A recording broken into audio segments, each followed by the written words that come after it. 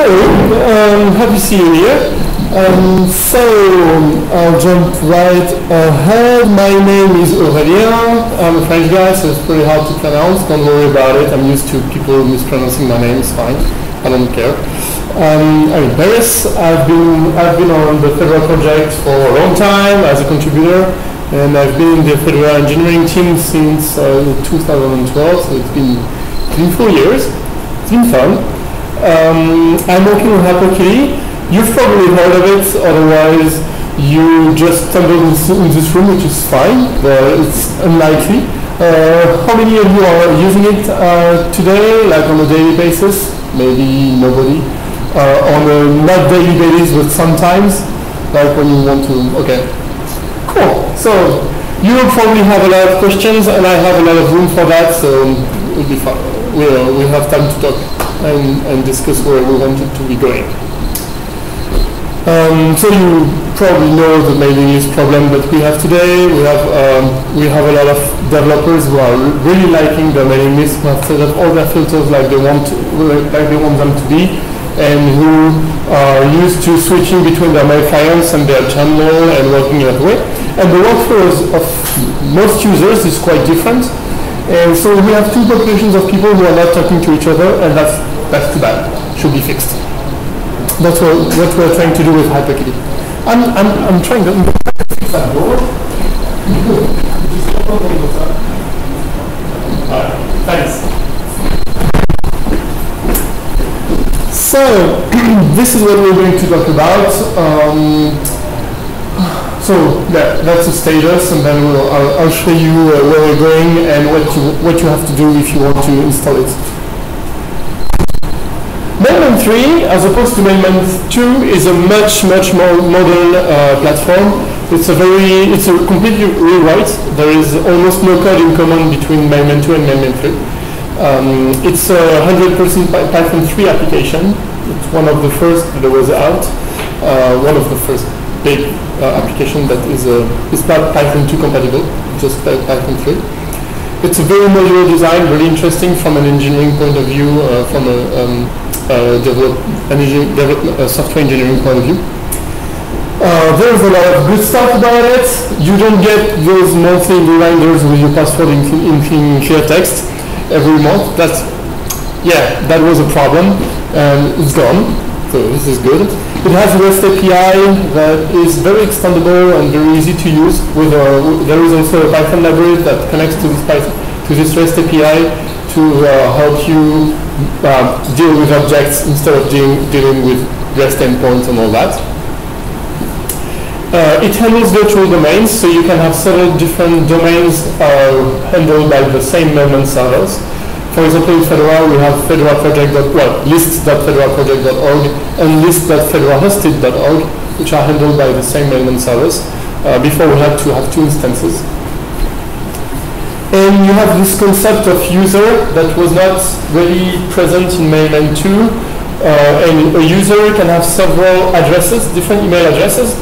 And so, for example, if you are subscribed to a list with one address and subscribed to a different list with another address, you can have a global view of all your subscriptions and do stuff like, I want my general setting for this value to be such, and have and override this value for your different subscriptions if needed. So that's a really interesting concept for mailing lists. Mailman itself is just the mail handling system. It only deals with LMTP and SMTP. It doesn't have a web interface as Mailman 2 used to be. Mailman 2 used to have everything in the same package. Mailman 3 doesn't do that. Actually, the Mailman guys, that's how they put it themselves. They realized that doing a web interface requires a different skill set. So they say, well, I know how to handle mail and I know how to deal with SMTP and all that, but I don't know how to make a web interface. I'll leave that out for other people to do. And the web interface, the web admin UI is called Posterius. It's based on Django, so it's Python also. And it's much modern design than what we used to have with Mailman 2, obviously. but it is not the admin UI. It is the admin UI, it's not the archiving UI. Posterior doesn't do the archiving. Archiving is the role of HyperKitty. So HyperKitty is a very small plugin that goes into Mailman and connects to new email arriving for archiving and sends those to a web application, which is the main HyperKitty code base. It's based on Python and Django also. It stores the email in an SQL database, so it can be queried afterwards. It runs some analytics and statistics about them. And from the design standpoint, from the user perspective, it kind of looks like a web forum where you have threads and people replying to those threads. It doesn't look like the static HTML thing that was produced by Mailman 2 at the time. That's one of the things we wanted to avoid. You can do a full text search inside the lists.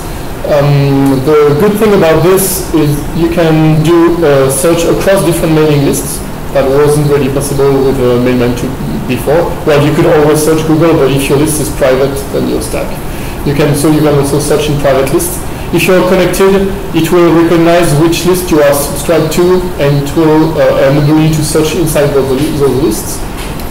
So it's really a deeply integrated search system. It has a lot of modern web features that you can see on forums. You can like posts, you can add tags, you can favorite some threads and keep them in your home page to get back to them later. And it is mobile friendly. You can, the UI resizes depending on the size of your screen and puts the different widgets differently if you have a smaller screen. So it's not only getting smaller, it's actually reordering to make it easier. So this is the architecture. Mailman 3 is up there. It talks to an SQL database. We are using PostgreSQL in Fedora, in the Fedora infrastructure. But it can also use a very lightweight database. It can also use a SQLite as a database. It is going to be able to support MySQL. It's the pull request is being worked on right now. So I think it will support MySQL in a short while. So it has this REST API that every interface communicates with. Of course, it receives mail from your mail server. Today, I think there is another mail server that is supported besides Postfix, and I can't remember which one it is. I think it's Exim, but I'm not certain. So the admin UI is Posterior, as I said before. It only talks to Mailman through the REST API. So everything that Posterior does on the web interface, you can do it on the command line or using any kind of web client. That's, for example, a script that you would write that would directly call the REST API. If you want, for example, to query Mailman for mailing lists or memberships, users, or create mailing lists dynamically from something else, you can do it using the REST API. Postgres doesn't have a database in itself. That's not entirely true, but it's almost true. It has just the basic SQL requirements that Django has. It doesn't have very specific models. HyperKitty, on the other hand, has a very specific database because it stores the email in the database. It also has a REST API, but it's kind of lacking right now. It's one of the things that we want to improve on, having a better REST API for HyperKitty. So this is for list admins, people who, or it can also be users if you want to subscribe to those lists, but most of the UI is made for list administrators who want to change the settings on their mailing lists. And HyperKitty is more for users who want to browse the archives, reply from the web, subscribe to or see what the general trends are on their mailing lists, have a lot of interesting metadata that you wouldn't have otherwise. In the Fedora infrastructure right now, we have 4 servers. There's a development server that's in the Fedora cloud. I'm almost the only one using it at the moment. There's a staging server where I push the changes and toast them, and there are 2 production servers. Currently, we don't have a setup that would allow high availability between those 2 servers, but that's one of the things that we plan to do. It's deployed using RPMs. It's Rails 7 boxes. So I have RPMs for Rails 7 that are really easy to install. And they are glued together with Ansible roles and templates. The thing is, since Mailman can function without Posterius or HyperKitty, it can work by itself, it doesn't need the web interface. And Posterius can be installed without HyperKitty, HyperKitty can be installed without Posterius. It's all very independent, so I wanted to reflect that in the RPMs. The RPMs are very independent, but if you want to have them all together, it's better to have to write the configuration file as such and make sure that they are all the same Django instance instead of different Django instances. So I have a couple of files in the Ansible role that you can look at.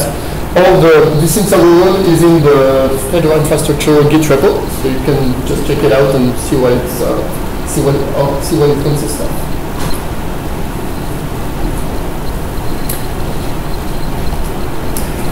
We have migrated from Mailman 2.1, of course. It's currently supporting 2 virtual domains. As I said before, there's list.fedoraproject.org and list.fedorahosted.org.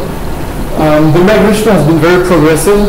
We started last summer, actually, with automating mailing lists like the commits mailing list and something that aren't really users talking to each other. It was less dangerous, and also we could try and test the load very easily because those lists are very high volume. Migration has been progressive, and we've had actually setbacks, and we had to roll back a few things. There were features that were not present in Mailman 3 at that time, and weren't really used in our Mailman 2 setup, except for one list. For example, the topic system in Mailman, well, in Mailman 2, because that's not in Mailman 3 anymore, was a system where you could define filters in Mailman itself, instead of having everybody set up the filters on their mail client.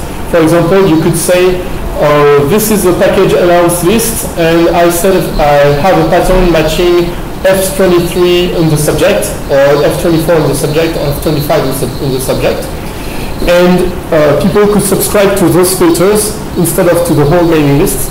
So they will only receive the email that they were genuinely interested in. This hasn't been ported to Mailman 3 as of now.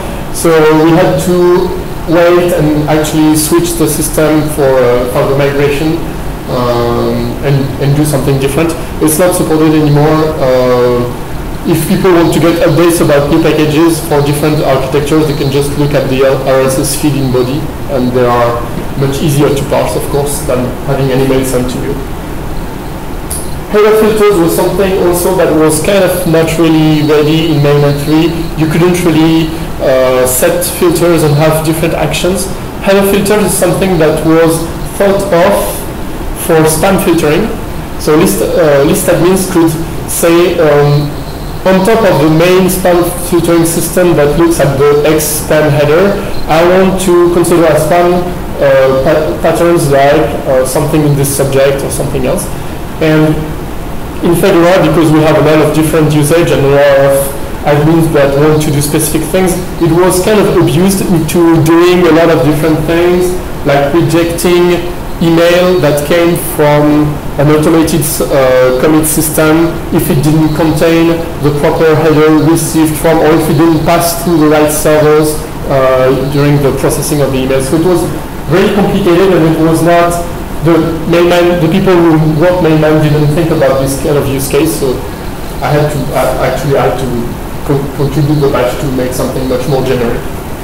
So this is done, but it has set us back a couple months.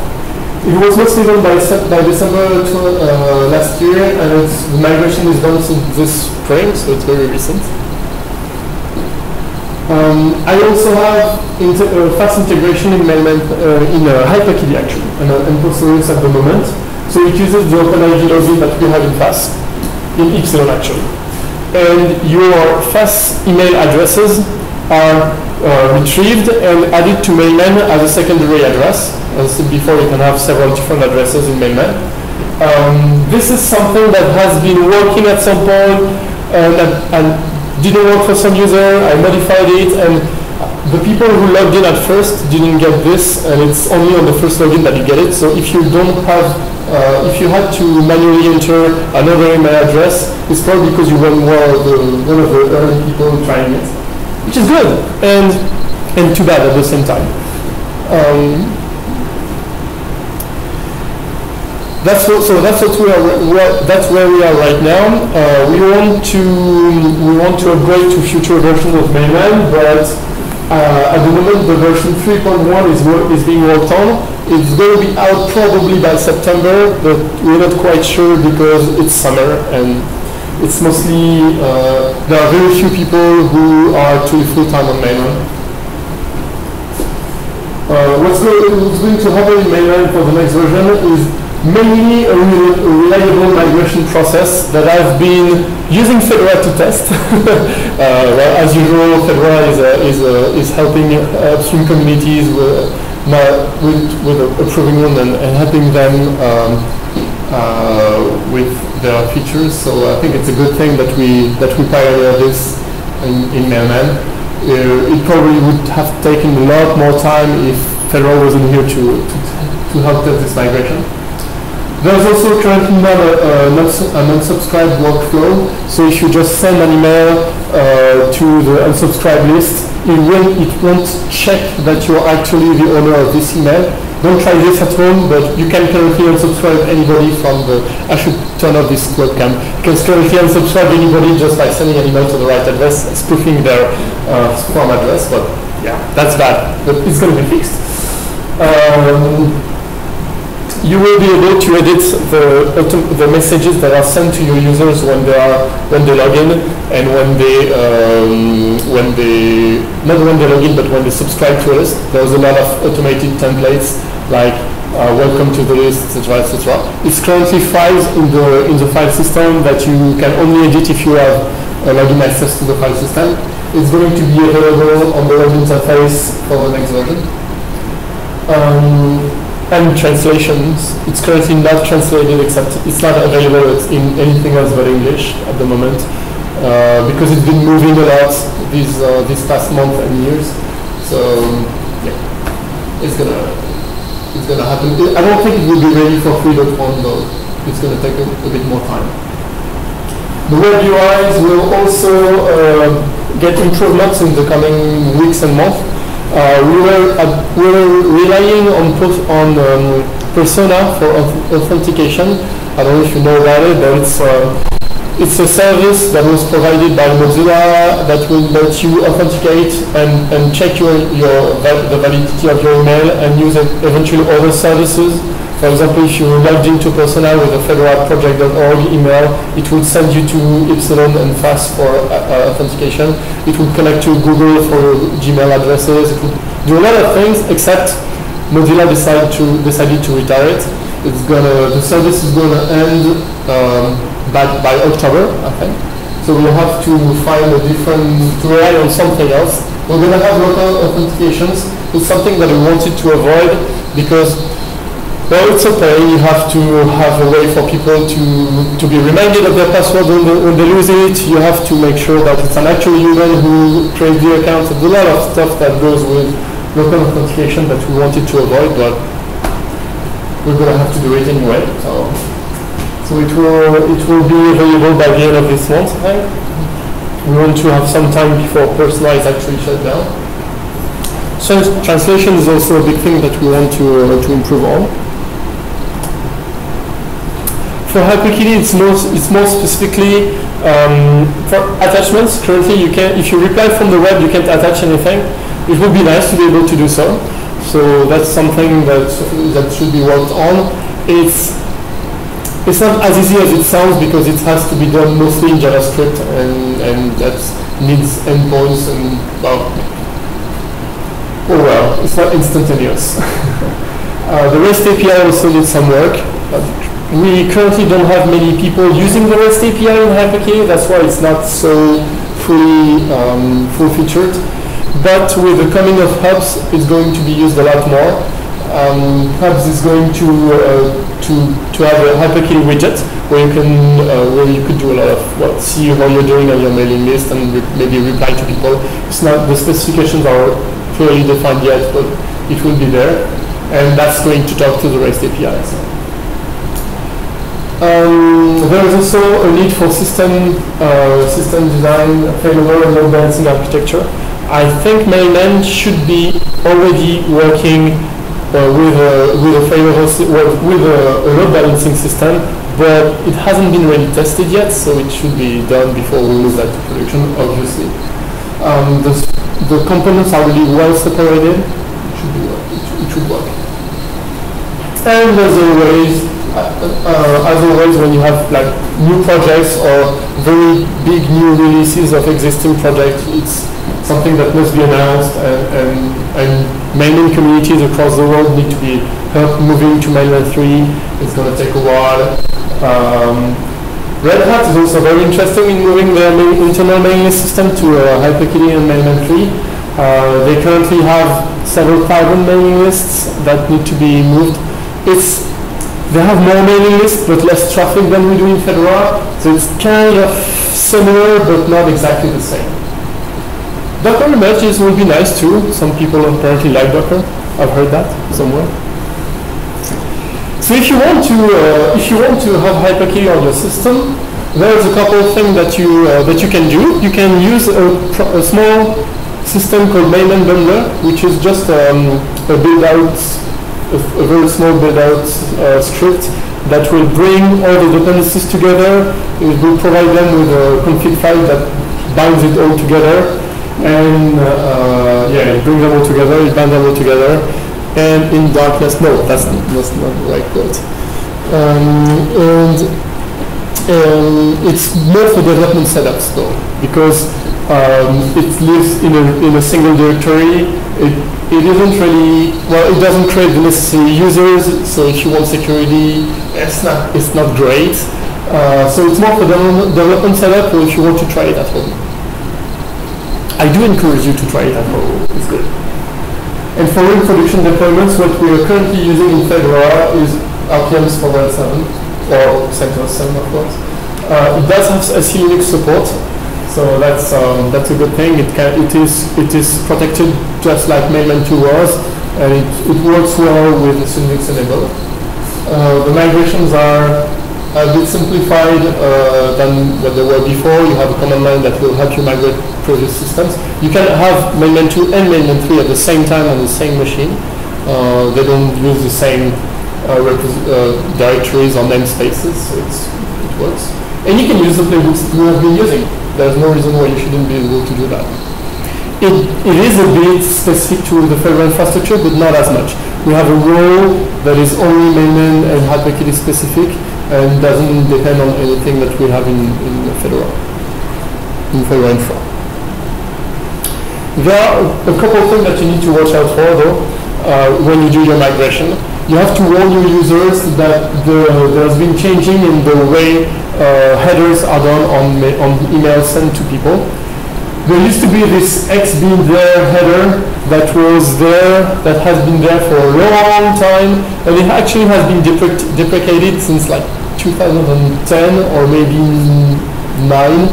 But since Mailman hadn't had a large new release in that time, no one saw it.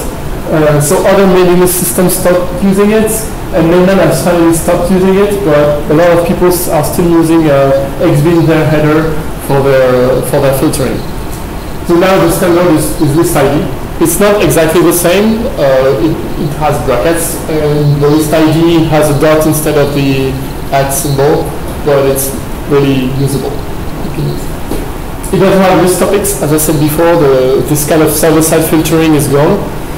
So if you rely a lot on it, well, do something else. And migrating data can be complex because the data structures that were there in Mailman 2.1 are really different. There are different ways to be subscribed to a mailing list. There's a concept of non-members that was really a corner case in Mailman 2. So migration of data is not one-on-one. So when you want to migrate your existing Mailman 2 system, make sure that it's still working as you want to afterwards. Like check that the permissions are correct, that no one on the list is allowed to send emails they weren't allowed before. But I don't think there are problems, but since we've tested a lot the Fedora lists, but we don't have that many difference in our mailing list setups. We have mostly public lists, very few lists are private, and we don't have very complex setups on the admin side. So if you have something more complex, make sure that the data is migrated properly. And if it's not, call me. I really need not call me, but report bugs. There can also be performance issues. We have had some in the Fedora infra, of course. One of the main problems is that the Mailman REST server that Posterius always communicates with is single-threaded, so it can only answer one request at a time. The requests should be small, but when you have a lot of them, it can be a bottleneck. So we are thinking of putting some kind of proxy in between to alleviate that. There's also some caching done on HyperKitty that is not as good as it could be, because HyperKitty cannot subscribe to Mailman signals at the moment. It's really separated components. So for example, we don't get notifications. HyperKitty doesn't get a notification when someone subscribes to a list.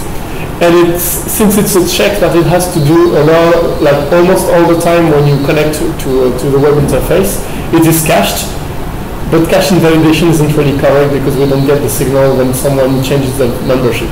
So cache invalidation, always an issue. It can lead to performance issues if you set the cache too low, and it can be, it's something.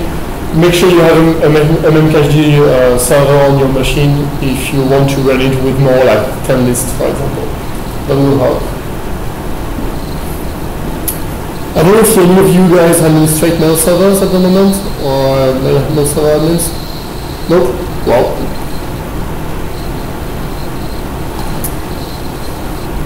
So, if you want to work with all that, there's a lot of things that can be done. Mostly trying it at home, testing it, or testing the Fedora system that we have. Well, don't send useless emails to demo list because people won't like you.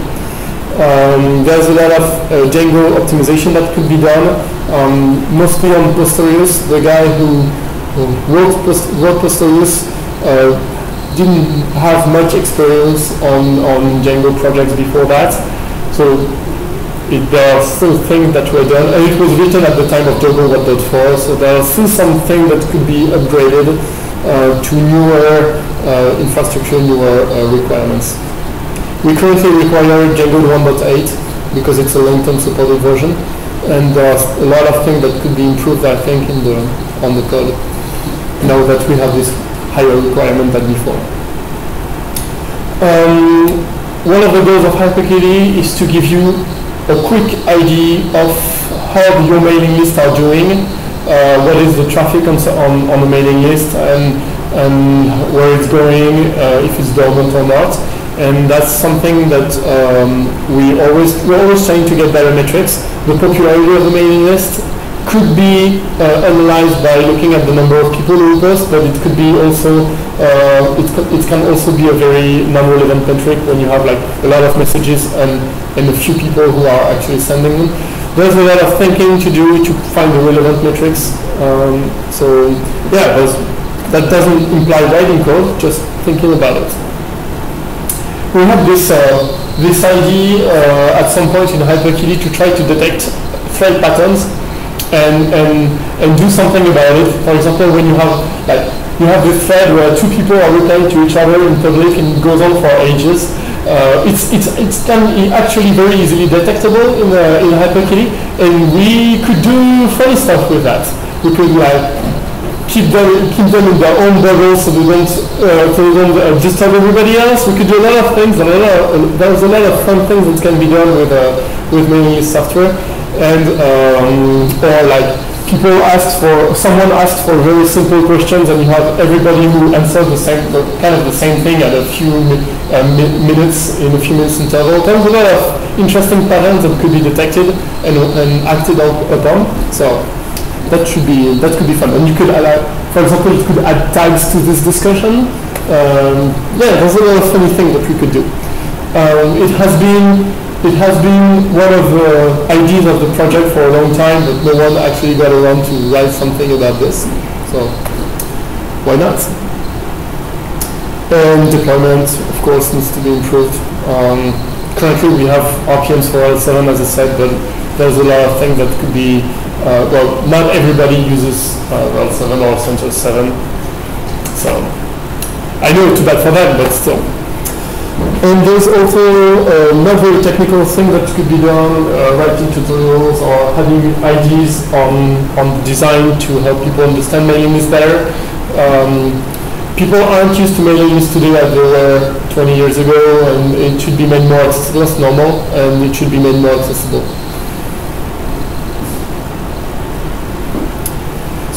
So our production server is at list.fedora.org.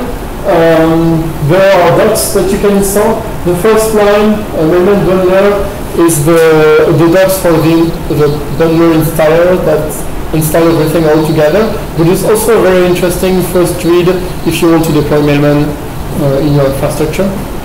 And there's the tutorial on HyperKitty, but this one only talks about HyperKitty. There is nothing about Mailman. It's the installation of Mailman itself in this tutorial, in this documentation.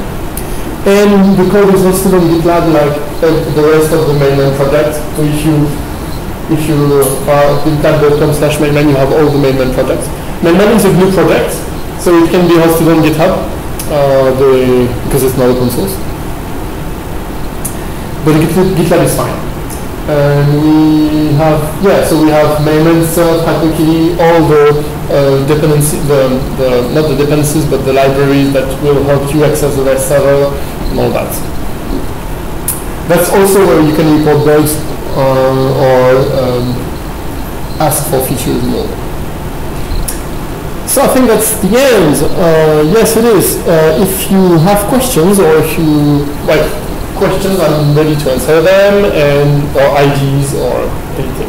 Yes?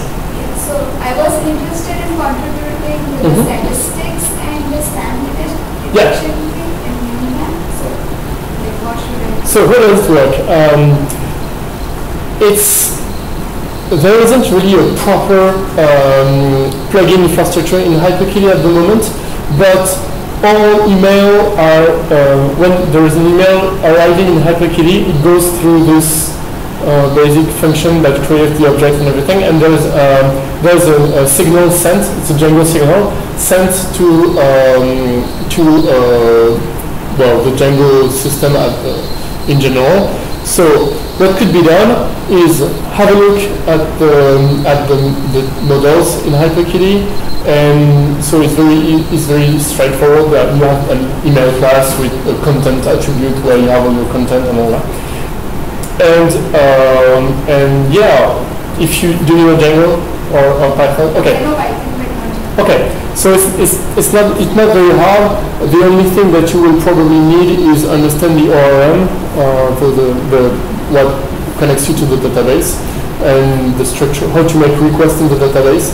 But other than that, there's currently some function that rebuilds the threads with using the headers and the reply to headers, and it's a really separate function that actually uses. I think it uses NetworkX, so it's a Python library to do networks and representations. This could be a good start to look at if you want to know how to handle make requests in the database something. But like, don't you have HyperKitty API which would just like pull the data? It's at the moment it doesn't have really a operating system with an API, but you can get the signal and then do work on the email, on the object that you are there, like make request, and then you can go find the thread that is connected to this email and add tags to it. It's I don't know if you've worked with SQL Alchemy or ORMs before. Okay, so it kind of looks the same. You have a tags property that you can add things to. But yeah, you should talk to me. I'll get you through it. That's interesting.